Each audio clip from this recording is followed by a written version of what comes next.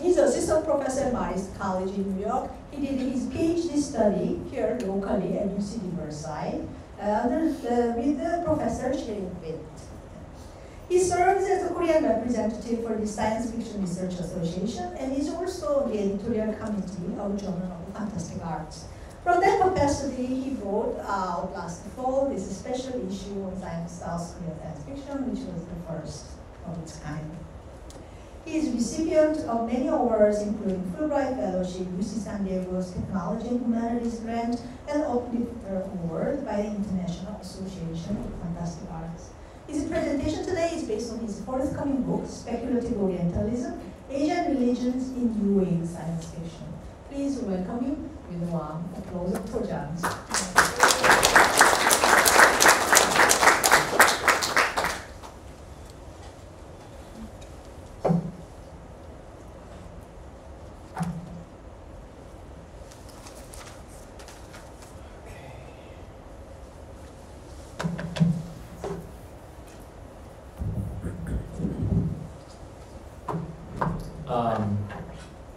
I lived in Southern California for 7 years, and then when I first moved to New York State, I found myself always underdressed, too casual as a Californian. And now I feel like coming back here, I'm the only person who overdressed. But anyway, I'm happy to visit back to Southern California, which I feel like my home abroad, right?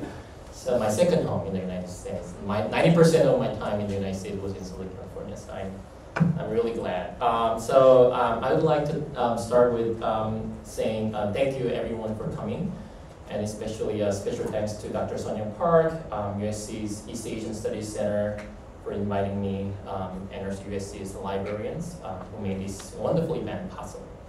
So my manuscript and also the PowerPoint, the PDF file, I uploaded it to my Linktree website, which I edited at the last minute, but because we had to use the PowerPoint, so it's Linktree/SANGYO, SANGYU, if you're interested in, or if you have any problem or just any difficulties of hearing, or if you want to look back, right? So. And also my essay about East Asian science fiction will come out in Korean Literature Now. I think that's a public magazine from the Translation Institute, right? So, but today I want to focus more on, there are some overlap between that essay and today's talk, but I want to focus more on, I wanted to talk something like a little bit bigger about where we are, in East Asian studies in the long history of Anglophone science fiction. So. I'm going to talk about 30 minutes about East Asian religions and myth under the history of American science fiction. So please bear with me. Right, so okay, let me start. This is the order of the topics that I will cover today, one by one. So first, my academic interest in science fiction centers on this question: what makes science fiction science fiction? This inquiry became particularly important to me as an English major from East Asia. So as a college student in Korea, learning and reading English literary classics such as Shakespeare, Jane Austen, F. Scott Fitzgerald, the Western world depicted in these works seemed completely surreal to me, science fictional to me when I was in Korea. Growing up in Seoul, I also read and watched numerous Korean and Japanese fantasy narratives, including what we call in Korean 무협소설, martial art fantasy novel. There are many new 무협소설, and there's fantasy novels like Dragon Raja, Temaro. If you share the same background with me, you're probably familiar with that. Or Dragon, like Japanese animation, of course, like Evangelion and Dragon Ball, of course, and so on. So to me, the realistically portrayed London in Shakespeare's plays, or Jane Austen, right, felt more science fictional to me than the futuristic universe of Evangelion. This suggests that the genre categorization can shift based on the reader's cultural context, as perceptions of what is realistic, what is scientific, can vary across different nations and cultures. This personal story of mine underscores the challenges of defining science fiction, especially when considering the genre's global production. Even though defining it has always been complex among scholars, even before considering global science fiction. This endeavor to define science fiction has engaged numerous scholars for over 60 years, yet it remains without a definitive consensus among SF theorists. So in this slide, you can view the diverse definitions proposed by various SF theorists throughout the years. These diverse definitions each have their own respective merits, but also their limitations. If I categorize these definitions based on similarities, the first group of scholars seeks to define the essence of science fiction through its connection to the hard sciences like physics and engineering. The second group traces its literary lineage, linking it to either modernism or Gothic literature. The third group views it through its relationship with reality, suggesting that science fiction portrays what is not yet real but could potentially become so in the future.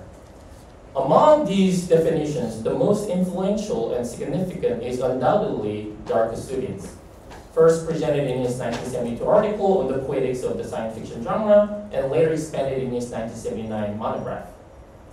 Discussing Suvin's impact, Mark Bolt mentions it was Suvin event. Jerry Canavan, who was the immediate president of SFRA, he also said, not all criticism of SF is Suvinian, but the field as a whole is Suvinian, or post-Suvinian. So how did Suvin define the genre? Suvin described the science fiction as the literature of cognitive estrangement. Although this definition has its limits, which I will explore later in today's talk, the major contribution of his definition is that he avoided using the term quote-unquote science when defining science fiction. Instead, he substituted it with cognitive. By cognitive, he refers to a broader understanding of science, not just the hard sciences like physics and engineering, but also social sciences such as anthropology, sociology, gender studies, political science. For him, science in science fiction is almost synonymous with knowledge in general.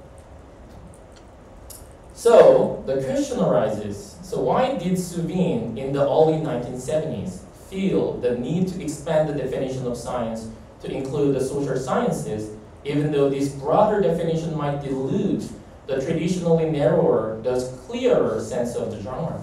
So we all know that traditionally science fiction, especially in the first half of the 20th century, science fiction was primarily understood as a genre focused on future science and technologies, featuring familiar themes such as alien encounters, AI robots, right, time travel. So many fans of her science fiction felt betrayed by Suvin's new definition in the early 1970s because they believed it stripped the genre of its essence. So this shift of definition occurred in the 1960s and 70s when Anglophone science fiction began exploring new directions with the onset of the new wave, what SF theorists call new wave movement, starting in 1964.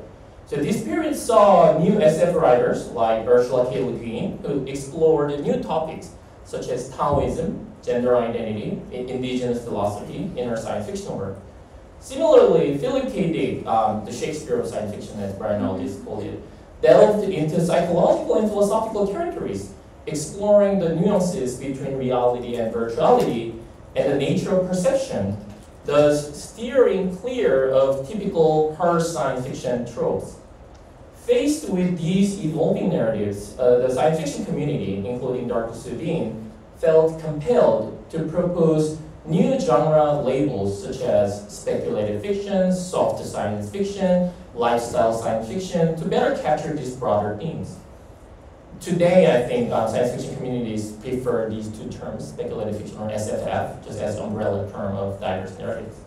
So what prompts new wave science fiction writers like Le Guin and Dick to explore these new topics in their works?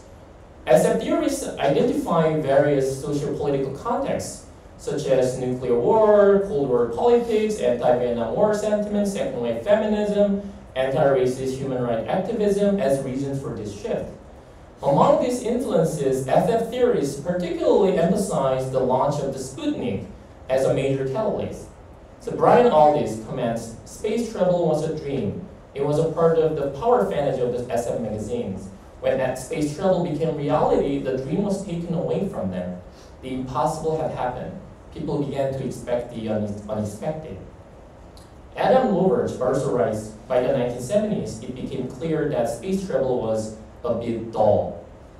These observations suggest that when space travel became a reality, any fiction envisioning it no longer felt as science fictional to readers because it was realistic, right?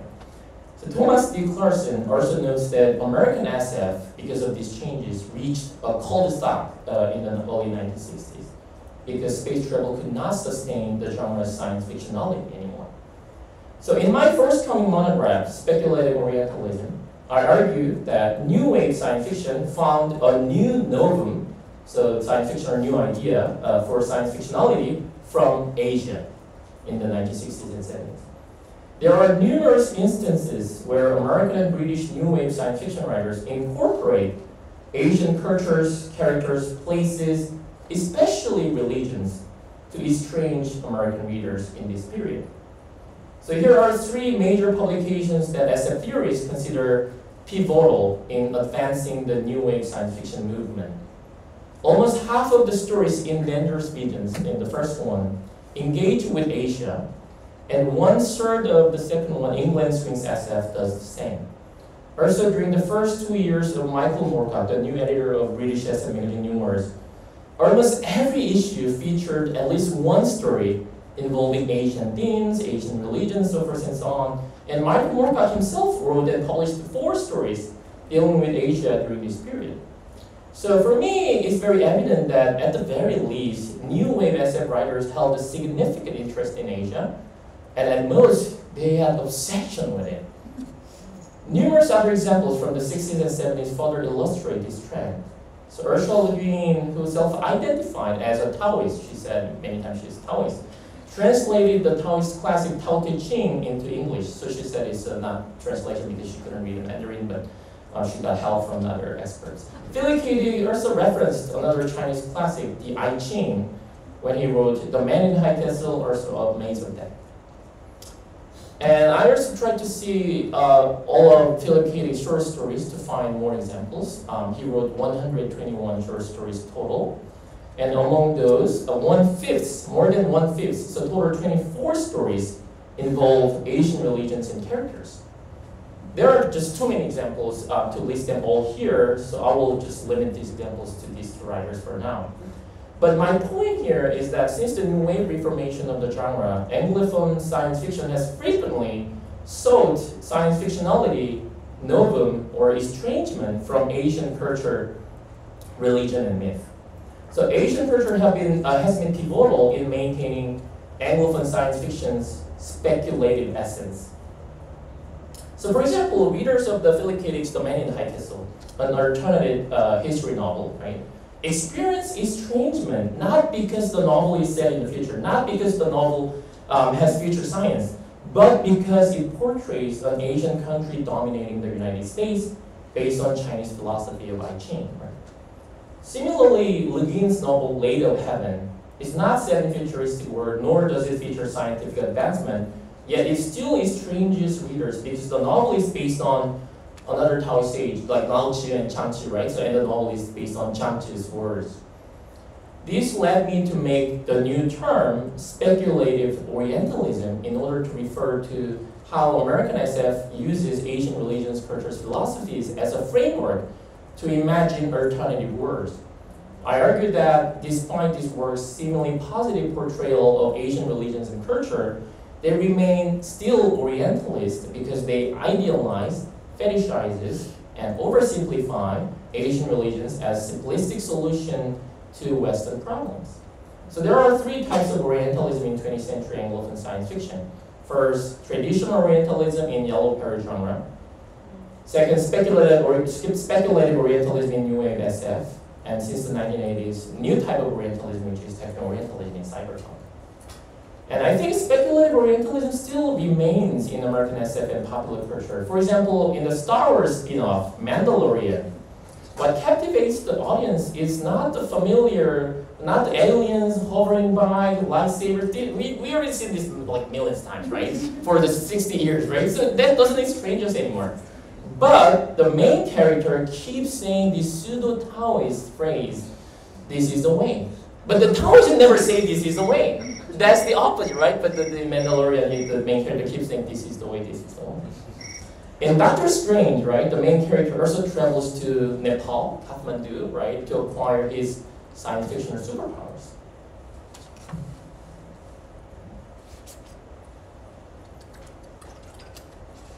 So, how have Asian American and Asian writers responded to these Orientalist tropes in Anglophone science fiction? In recent years, more Anglophone writers of Asian descent have emerged in the science fiction scene. Over the past decade, these film directors and writers have garnered numerous Hugo and Nebula awards as well in the literature as well, right, including Ken Liu, Ted Chiang, R.F. Kuang, Charles Yu, Larry Thalay, and many others. And we have now the new publication from Duna, right? There has also been a surge in East Asian SF available in English translation alongside many American Asian-themed science fiction films and television shows, particularly following the immense success of Everything Everywhere All at Once. So the conference I often go, I regularly participate is IAFA, International Association of Fantastic Art in the Arts, and there is this Jason Brown, he's the Hollywood producer who made The Witcher, right? And then he, in his roundtable talk, he said, this is a quote, there is a pipeline of the similar theme to Everything Everywhere. Martial art, Michelle Yeoh, and some philosophy of Asia. There's a pipeline is in pre-production stage, right? So you saw like the brother's son after Everything, right? And then the American-born Chinese, right? The same recipe, right? So these novels and films often incorporate Asian religions and myths in distinctive ways within the framework of Anglophone science fiction. For example, Everything Everywhere at Once blends traditional science fiction elements like multiverse theory with Taoist themes of yin and yang to address intergenerational conflict and other themes. And as I said, American-born Chinese, new Disney Plus drama series, is using the myth of Sun Wukong, Monkey King, right, from the 16th century Chinese novel Journey to the West, and Ken Liu's Dandelion series, which uses Chu-Han conflict, right, and then Ready-Made Bodhisattva uses Buddhism, and the seventh day of the seventh moon, it has subtitle of Asian myth science fiction as well. I think these are all good examples of showing that. While I certainly welcome and enjoy this new surge of Asian American and Asian science fiction works as a researcher, I'm particularly interested in how these works challenge the Orientalist tropes in Anglophone science fiction and also question the Suvinian definition of the genre. I argue that these recent Asian American and Asian SF works effectively highlight the limitations of Suvin's definition, and by doing so, demonstrate the need to redefine the genre in a way that is more appropriate for the current globally inclusive era of science fiction. Ida Yoshinaga, in her article Science Fiction Studies 3.0, Re-Networking Our Hive Mind, writes, quote, the Western SF and everything else model of the science fiction form, where the former serves as the star and the global legion of the latter are accommodated as orbiting exceptions to Dr. Suvin's definition of literature of cognitive estrangement, is over. So she calls for a new SF studies more appropriate in this new era, which she refers to as Science Fiction Studies 3.0. I argue the problem of Suvinian definition in the era of Science Fiction Studies 3.0 first and foremost lies in its hierarchical distinction between science fiction and other genres of speculative fiction, such as fantasy, folklore, and myth. Specifically regarding myth, he argues that while both SF and myth attempt to provide some explanations for social phenomena, myths are limited because they view the world as an quote-unquote illusory and fixed entity, whereas SF understands historical contingency and offers flexible and achievable solutions. So he writes, quote, SF sees the norms of any age, including emphatically its own as unique, changeable, and therefore subject to a cognitive view. However, the myth is diametrically opposed to the cognitive approach, since it conceives human relations as fixed and supernaturally determined, end quote.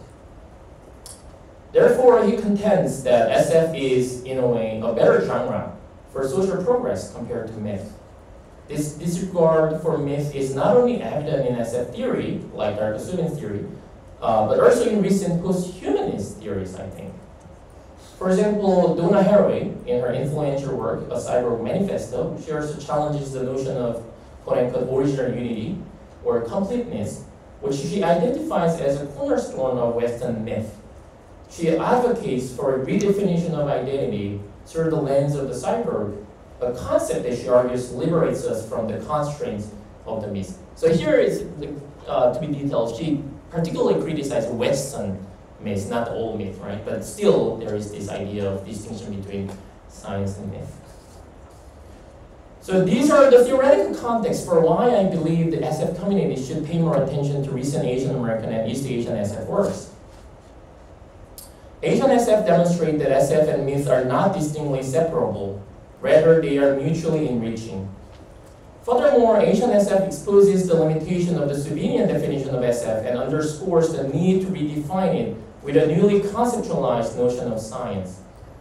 Among many notable examples, today I want to particularly focus on Chinese-Canadian SF writer Larissa Le's 2002 work, Saltfish Girl, as this work is especially relevant for today's discussion.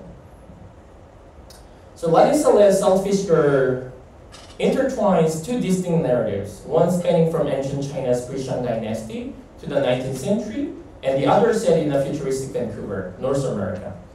This intricate blend of stories connects through the lives of four female protagonists, two in each timeline, crafting a captivating interplay of past and future and East and West. And here's the basic plot. The novel starts by exploring China's pre-Shang era, about 4,000 years ago, introducing the mythic goddess, Nuwa. In Korea it's called Yowa, but Nuwa in English, I think. The creator of humanity, who is depicted with a fish tail. Nuwa reincarnates as an Asian girl and falls in love with a young woman named Saltfish Girl. Together, they escape the confines of patriarchal families and forced marriages, seeking refuge in the Canton era, where they survive as sweatshop workers or pickpocket thieves. Meanwhile, in the futuristic part of the narrative, we meet Miranda Ching, a Chinese-Canadian girl living in future Vancouver. This future world is dominated by corporate and advanced capitalism, and Miranda and her family face eviction from a safe, corporate-owned city and are forced to relocate to dangerous, unregulated zones.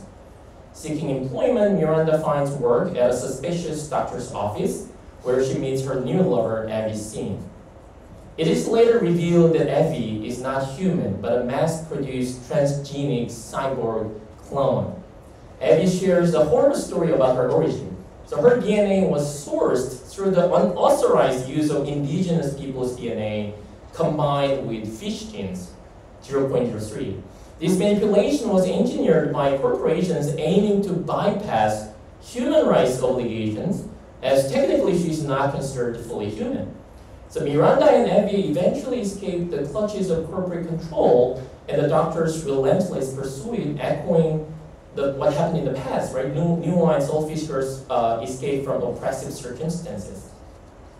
So what makes this novel particularly compelling is that it actively engages with and parodies a diverse array of Euro-American myth and tradition and science fiction, challenging Eurocentric views by replacing it with Asian perspective. So this novel rewrites, orientalizes, and feminizes familiar European stories such as Christian Bible, Genesis, Greek mythology, Hans Christian Andersen's The Little Mermaid, and Shakespeare's The Tempest. Among these works that this novel parodies, the most important for me is Mary Shelley's Dr. Frankenstein and Ridley Scott's Blade Runner. First of all, this novel parodies Mary Shelley's classic Dr. Frankenstein, a text that many SF theorists argue as origin of the genre. In Shelley's Frankenstein, this creature is often seen as a symbol of the dangers of unchecked scientific advancement, but Shelley makes this point using traditional Orientalist trope. So Dr. Frankenstein decides to abandon his creation upon realizing that the creature does not appear Caucasian, but looking like an Asian, described as having yellow skin, yellow eye, black hair, and black lips, which, as Ann Miller argues, most of 19th century readers would have recognized as features typical of the Mongolian race. In Saltfish Girl, Abby Scene identifies herself with Frankenstein's creature. She tells Miranda that her escape from the corporate-owned factory and its harsh working conditions was similar to the creature's journey in the novel. Moreover, like the creature in Shelley's Frankenstein, Abby also returns to her creator to take her revenge. This comparison highlights their shared experiences of oppression and othering as artificial creatures, but Swordfish Girl rewrites the story from the perspective of Abby Scene rather than from that of the doctor who created her. Similarly, Swordfish Girl challenges the techno-orientalist tropes by parodying Blade Runner, a film that many SF theorists argued that most representative example of techno-orientalism. So one most representative example of Orientalism and techno-orientalism. So there are noticeable parallels between Blade Runner and Swordfish Girl. So I made a table for your understanding. Most narratives feature an encounter between artificial creatures and their parental figures. So Tyrell and Flowers, and right. There's Asian engineers Hannibal, Chun and Chang. Although Blade Runner and also partially the original story, Dick wrote The Android Dream of Electric Sheep, portray Asians as if they are robotic, mechanical, and consumeristic. Swordfish Girl challenges this trope by showing that the Asian clone Abby is not robotic because she's Asian. Rather, she was made into a robot with Asian genes by greedy corporations so they can bypass the law and effectively exploit them. So it's like opposite, right? So in other words, while techno-orientalism portrays Asians as exploitable labor because they are robotic, the truth is the opposite. Asians were forced to become like robots so that corporations can exploit them. In this way, Swordfish Girl debunks the traditional and techno-orientalist tropes and reveals their problems by parodying them. Lastly, this novel also challenges the speculative orientalist tropes by blurring the boundaries between science fiction and myth, weaving a compelling narrative that connects the distant past with the futuristic present. At the novel's ending, a surprising plot twist appears, thus combining the two seemingly separate narratives into one. So Miranda, who lives in futuristic Vancouver, turns out to be a reincarnation of Nua. So in the future part of the novel, Miranda's birth was explained as being due to the genetically modified durian her mother consumes, which was invented to help infertile women become pregnant. Miranda's mother, who is in the postmenopausal stage of her life, had a craving for durian and she consumed it without knowing it is genetically modified. But at the end of the novel, it turns out that Nua, in the past, who plunged into the river to escape, is reborn as a minuscule entity who enters the very durian centuries later, which is consumed by Miranda's mother. So in this way, the novel masterfully blends the futuristic elements of science fiction with ancient aspect of Asian mythology, seamlessly bridging the gap between the futuristic North American setting and the mythic world of 19th, 20th century South China. Thus, the dual nature of Miranda's birth presents two intriguing interpretations. You can read this novel as science fiction. Her birth, if you read it as science fiction, her birth can be attributed to GMO durian, right? A form of parthenogenesis, asexual reproduction. You can read it as a myth, right, suggesting that Miranda's life is divine reincarnation following Buddhist ideas, with Numa reborn as a human. So this deliberate fusion of genres highlights the inherent interconnectedness of science fiction and myth, suggesting that they are not mutually exclusive, but rather complementary modes of storytelling that can illuminate the human experience in profound ways. For example, the mythic being Nua, or Miranda, the same person now, bears striking similarities to the scientifically imagined transgenic cyborg Abby. So Nua, or Miranda, Nua/Miranda, an other-than-human entity transformed from a fish-tailed guise, mirrors Abby's artificial cyborg form derived from 0.03% fish gene. So this convergence suggests that ancient Chinese myth of human origins from fish becomes tangible reality in the envisioned future of this science fiction novel. The notion of fish as human ancestors is not far-fetched even within Charles Darwin's evolutionary theory. So Charles Darwin writes, "Our ancestors was an animal which breathed water, had a swim bladder, a great swimming tail, an imperfect skull, and undoubtedly was a hermaphrodite. Here is a pleasant genealogy for mankind." Compared to the Christian belief that the first human was created from God's word and subsequently woman from Adam's rib, Chinese mythology aligns more closely with Darwinian theory, which Lavie Saleh's work manifests as reality in the imagined future. The endless reincarnation of Niwa, first as an Asian girl and later as Miranda, reflects Buddhist idea of endless reincarnation, but also recent scientific discoveries that human genes outlive individual lives and contain transgenerational memories. This leads us to question the role of myth in the Subinian definition of science fiction. The Taoist and Buddhist ideas, as well as Chinese mythology, are as cognitively estranging as any science fiction novel, So Subin argues that SF is a cognitive approach to non-existent, thus estranging imagination. Right? So Subin argues that science fiction is a cognitively approach to something that does not exist. Right? However, what makes this novel science fictional is not its cognitive approach to estranging imagination.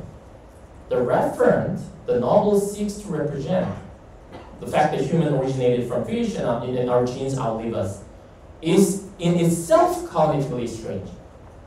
And the novel simply attempts to represent this. The novel happens to choose to depict it in two different modes, one through myth and the other through science fiction. But fundamentally, they are the same. Asian worldviews, religions, and philosophies and cultures are already cognitively estranging to Western readers, yet they are real. This reality necessitates a revision of the Subinian definition of SF in relation to Asian and Asian American SF. Therefore, what can be the new definition of SF in Science Fiction Studies 3.0? Literary scholar Soyoung Chu provides one solution in her book, The Metaphor Stream of Leadership. In the book, she criticized Subin's definition and provides an alternative concept. She writes, quote, "My reconceptualization of science fiction can be understood more specifically as Subin's definition turned inside out. Instead of conceptualizing science fiction as a non-mimetic discourse that achieves the effect of cognitive estrangement through an imaginative framework, I conceptualize science fiction as a mimetic discourse whose objects of representation are non-imaginary, yet cognitively estranging." Here she argues that SF is not a genre that represents non-existing imagined objects, but a genre that attempts to represent an existing referent or concept, which is extremely hard to represent, because the referent is cognitively strange. For example, Soyoung Chu writes the concepts such as cyberspace, artificial general intelligence, post-memory, like in Korea there's concept Han, right? And transgenerational trauma are things that are hard to grasp or represent, therefore cognitively estranging. Therefore, any fiction that attempts to represent them should be considered as science fiction. Regarding this, she adds that what most people call science fiction is actually a high-intensity variety of realism, one that requires astronomical levels of energy to accomplish this representational task, insofar as its reference, such as cyberspace, elaborately define straightforward representation.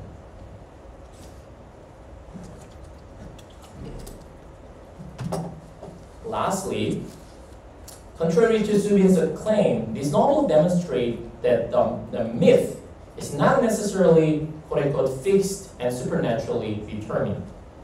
Larissa Lea demonstrates the multidimensional rewriting potential of myth and possibility of reinterpreting it as a literary tool to imagine better and alternative world. For example, in the original Chinese mythology, Niwa creates the world with her brother husband Fuzi, in Korean Buki, instead of creating it alone. Swordfish Girl changes this original myth by omitting Fuzi's role and attributing creation solely to Niwa.